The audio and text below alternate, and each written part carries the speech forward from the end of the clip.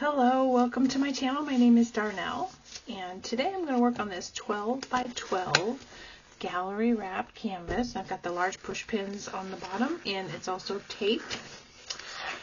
So the creative avenue I have been going down lately is to create a painting where there is some negative space so that I can put a saying there. I have had success with the 10 by 20. So I've just started creating on the 12 by 12 and leaving some area that's negative space. And my first one that I did, it's just now dry. It just came out amazing. I just can't get over how gorgeous this is. So I'll put my saying up here. I even thought about maybe putting it long ways too. So I'm not sure, but so right now I'm doing some dirty cups and tilting them a little bit and trying to get this effect here. Some of them I'll blow out, some of them I'm going to swipe, but I'm just starting down this adventure road, creative adventure road, and we'll see where it leads me. I'm having a lot of fun, and I'm really glad you're here, and we'll see what we can do with this one. So this here is a lot of white and a little bit of the primary blue. I used this as negative space on a prior painting. Same goes for this. This was the negative space, and this is Moody Blue Shimmer. I got a lot of blues here. This here's Arteza Cerulean Blue. It's been lightened a little bit.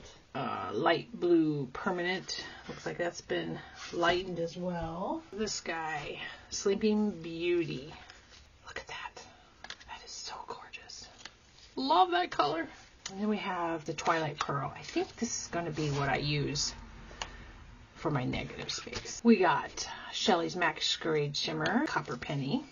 And then this color here is Folk Art. It's Robin's Egg Blue, and then I did lighten it. I may put some in there that is not lightened. And that's what this is here. This is the same as that, just not lightened. This is white. This is Artist Loft. So what I'm going to do is I'm going to paint my one half with the Twilight Pearl, and then the other half I'm going to make a dirty cup, and then I will pour in some solid colors there for contrast. So, okay, and I may throw in this ice blue metallic too, you know, because I don't got enough colors here. I'm not sure about this one. All right, so let's get these off of here, and we'll get started. All right, so my Twilight Pearl.